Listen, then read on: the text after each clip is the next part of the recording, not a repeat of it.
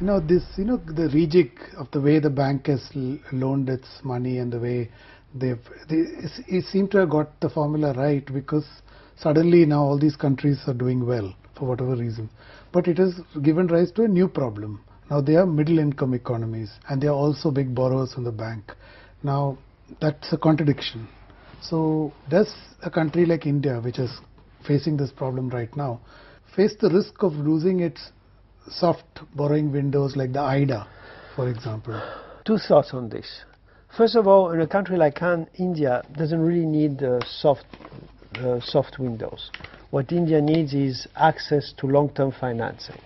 If you look any project that the bank finances, whether it's IDA, whether it's IBRD, social sectors, infrastructures, the rates of return are extraordinarily high. You take any road project, it's 36, 37%. Education projects, again, have very high rates of return. So if you have such a high rate of return, why should you worry whether you are paying 300 basis points above LIBOR or 400 basis points above LIBOR or 100 basis above LIBOR? What's important is to find the financing for the project. So I think gradually the world will... IDA was created at a very particular moment in history where capital markets were functioning in a much less fluid than today. And where developing countries were at a different stage where they are today. Since IDA was created in 1961 or 62, 50 years have passed. India has more than quadrupled its per capita income. They don't really need that. What India needs is access to IDA equivalent. So I wouldn't worry too much about the softness or the non-softness. I think what's important is availability. Of course, you want a reasonable price, but I wouldn't kind of torture myself whether it's IBRD or IDA. So that's I think is an important dimension. Okay, we'll come back to that a little later. You're an old India hand, so this probably best place to answer this question.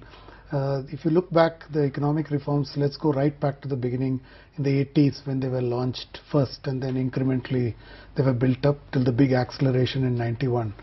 Looking back over these 3 decades, do you think India has really changed? India has changed enormously. I mean, for bad, for good, for worse, it has changed. Per capita income has more than doubled since 91, more than tripled since 1980. You look at all the indicators of consumption, of food consumption, of material wealth. India is much more prosperous than it was at the time. So yes, a lot has changed.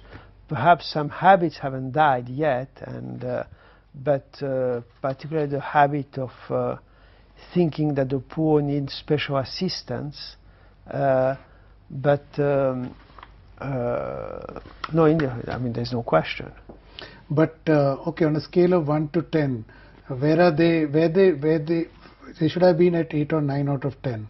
So where are they now? I mean, have they achieved what one foresaw in 1980, or you still have, on a scale of 1 to 10, where are you? This is a fact, so I'm not speculating. I remember in the 1990s, mid-90s, 96, 97, after the reforms, very often investment bankers used to come to the bank and we would be asked, will India grow like China?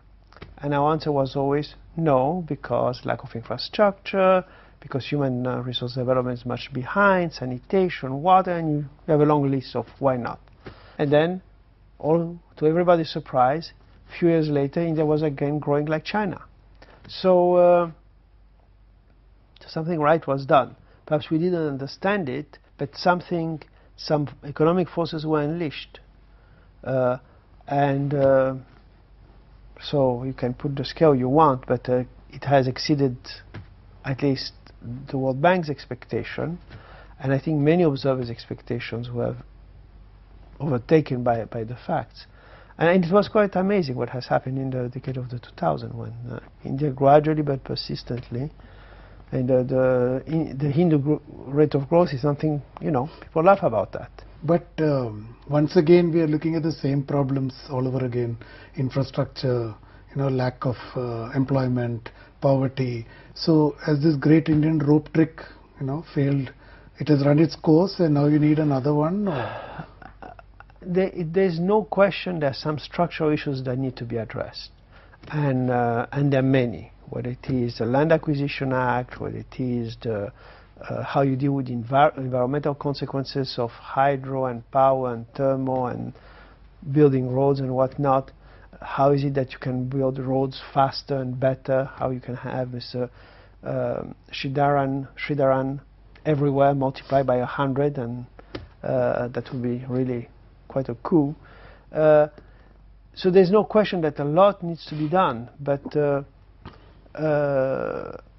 know, a lot has been achieved, and you're not you know, some people say, oh, we're in crisis again. Well, it's wonderful that people feel that way, because in 91 you were really in a crisis. India had to shift its gold outside to be able to continue to service its debt, had to mortgage its gold, and the foreign exchange reserves were less than $1 billion. It was really, growth had, you know, come down to less than 2%. So now growth less than 6%, and that's a crisis. I think that's really tells you something. Tells you how expectations have changed, how ambitious, rightly ambitious, India has become, and I think in some respects it's very good. That said, there are a number of things that can be done to perhaps not return to the 9–10% because the global economy is subtracting something, but certainly more than 5.5%.